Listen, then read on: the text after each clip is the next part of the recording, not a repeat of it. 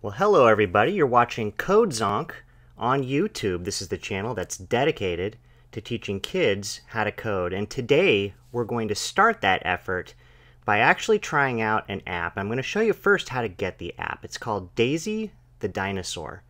And here's how I got it. And now if you've got moms and dads who are controlling your iPad, this is an iPad app, so you may need to ask mom and dad for help. But this is how I did it. I went up to the search up here in the top corner, and I did a search for Daisy.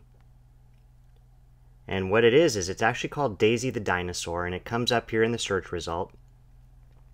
And you just go ahead and select that. Now I've already downloaded the app, but here where it says open, you'll see something else like get. It's a free app, you don't have to pay for it, but you may need mom or dad or your teacher's help to put in a password to make sure that you can download it. So make sure you get some help there. That's what you're going to want to do to make sure that you've got Daisy the Dinosaur on your iPad. And then we'll play it. Let me go ahead and bring up the app, and it's going to come up in a different orientation here, so you may have to flip your iPad over to the side. There's a couple of things that you can do. You can do free play mode, or you can do challenge mode. And what we're going to focus on today is challenge mode. And now what this app is going to do is it's going to show you how to control Daisy the Dinosaur. And some of these controls are actually very similar to the types of concepts that you would encounter when you're writing your own software, or you're doing your own code, or maybe writing an app. And it'll make a lot more sense when we go ahead and take a look at it. So let's do that now. I'm going to go ahead and I'm going to touch challenge mode. And that brings us right up. So the first step, according to what we see over here in the top right of the screen, is it says, hello and welcome. We're going to try figuring out how to move Daisy so that she can stop in the center of the star. Now over here on the left, we've only got one command available to us. And what we're going to do is we're going to take the one command that we have, which is move, and we're going to slide it into the center here where it says program. It's really easy. Now you're not going to see my finger on your screen, but what you're going to want to do is you're going to want to put your finger on the move command and then just slide that over to the program. And when you see that yellow spot, just go ahead and let go and it'll snap right into place. Now in this case we want to move forward, but if you put your finger on that little arrow down where it says forward, you'll see that you can change it from forward to backward. But we're going to leave it at forward because you can see Daisy is standing in front of the star. We want Daisy to move forward to touch the star. So we're just going to leave that one move forward command in the program, and then we're going to come over here and we're going to press play. Let's see what it does. That was perfect. It says we've completed the challenge, and so far we're an amazing coder. We're going to go ahead, we're going to try the next challenge. So if you're following with me, press the try the next challenge button with your finger and we'll move on. This time, over here in the command section, we have two commands. We have move and we have jump. In the instructions here on the right, it says, reach for the clouds. Now the circle is a little higher. Use the jump method to reach it. So we've got two commands. We have move, which we've used, and we have a new one called jump. So what we're going to do is we've got Daisy standing right here. Daisy needs to first move over here, then Daisy needs to jump up here. So what we're going to do is we're going to take the move command, we're going to put our finger on it, we're going to slide it over to the program. It's yellow. We'll just let it go. It snaps into place. Now, after Daisy moves, we want Daisy to jump. So we're going to go ahead and put our finger on the jump command, and we're going to slide that over to the program. And when we see that yellow spot, we'll let it go, and it'll snap into place. So now we've got two commands in our program. We have move in the direction of forward, and then we have jump. I think that's going to work. Let's go ahead and press play and give it a shot. Now she's moving, and then she jumped. Looks like we did it. So we've completed this challenge, and so far we're still amazing coders. We're going to press the green button, and we're going to move on to the next challenge. This time over here, we've got three commands available to us. We're going to look at the instructions here on the right. It says make Daisy spin 5 times. Well, we've got three commands. We've got move, jump, and spin. But according to the directions, All we need to do is make Daisy spin 5 times. I think what we're going to want to do is put our finger on spin and move spin into the program. We've got 1 spin now. According to the instructions over here, we need to make Daisy spin 5 times. So what I'm going to do is put spin in here 4 more times. I'm going to put my finger on spin, drag it into the program until I see the yellow spot, and then let it go. It snaps into place. I'll do it 2 more times. And 1 more time. And now if you count, we've got 1, 2, 3, 4, 5 spins in the program. So if the instructions say to make Daisy spin 5 times, if I press play like I do now, I think we're going to be good. Let's try it.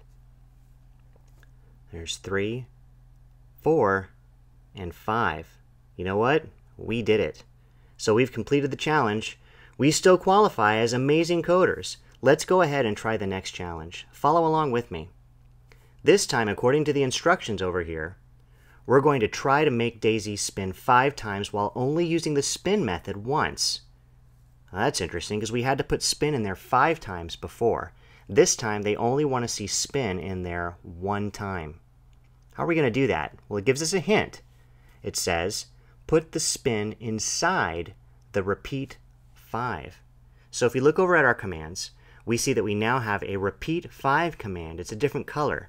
That suggests that it probably has some sort of different functionality. Let's go ahead and drag that into our program and have a look. I'll let it go. It snaps into place. And this time, what it does is it gives us this little highlighted area. It looks like a little cloud. Now, according to the instructions, it says put the spin inside the repeat, inside the repeat 5. So I think based on what the instructions are telling us, they want us to take the spin and slide it over here into the cloud that is connected to the repeat 5 command. Now, repeat 5, what that suggests to us is it's going to do whatever you put in that little cloud 5 times. So let's go ahead and see if that's what it's going to do. We're going to press play and we're going to have a look at Daisy, and she's going to spin 5 times. It looks like we did it. We've completed that challenge. We're still amazing coders, but we've got another challenge. Let's go ahead and give it a try. This time it says control Daisy yourself. Here is something new. It's called when. If you put a method inside when, it will run every time you shake or every time you touch. We're going to try moving Daisy to the end only using when. All right, let's try it. We know that the first thing we want to do is we want to take this when command and we want to slide it into our program. It's similar to the repeat 5 in that it gives us this little cloud over here which suggests to us that we can put commands in that little cloud. So what we're going to do is we're going to go back to our instructions, we're going to read, and our goal is to get Daisy all the way to the end every time we shake or touch. Now for the purposes of this video, I'm not going to shake. I'm going to touch instead. So I'm going to go up to this when, I'm going to click this arrow down, and I'm going to change that shake over to touch. And now all I need Daisy to do is just move move forward every time I touch. So I'm going to take this move command and I'm going to slide it into my program, but I'm not going to put it here. I'm going to put it inside the when cloud. So this functionality means when there's a touch, move forward. I think it's going to be that simple. Let's go ahead and give it a try. I'm going to press play, and now my program is running. What I'm going to do is I'm just going to touch underneath Daisy's feet. You can touch anywhere, but I'm going to touch underneath Daisy's feet. Give her a touch, and she moves forward a little bit. I'm going to go ahead and touch again. Give it a touch under the feet, and she moves again. Try it. Give it a touch, and she moves. I'll do it again. Touch and move. It's getting predictable. I'll touch and move. I think we might just need one more time. Let's try. Touch and move. Oh, close. Looks like it needs one more. Touch. And there it is. We've completed the challenge. We are still amazing coders. So we win. And now this opens up our ability to go to free play mode. So I'm not going to get too much into free play mode in this video, but I'll show you that you've got a lot more commands that you can play with. We've got the repeat 5 and the when. I'll show you that if you include the when, and you have something like, let's see, grow, and we'll change the when command to touch. So this is a little bit different. When I press play on this one, instead of Daisy walking when we touch, Daisy's going to grow. So I'll touch, and Daisy grows. Touch, and Daisy grows. Touch, and she grows. And it keeps going like that. That gives you a little bit of an idea of what you can expect in free play mode. And what we'll do is we'll come up with a couple of exercises for you to do when you try the app and you go into free play mode. So that concludes the video for now. I really appreciate you watching, and check us out next time. If you like what you saw, please subscribe, and we'll talk to you real soon.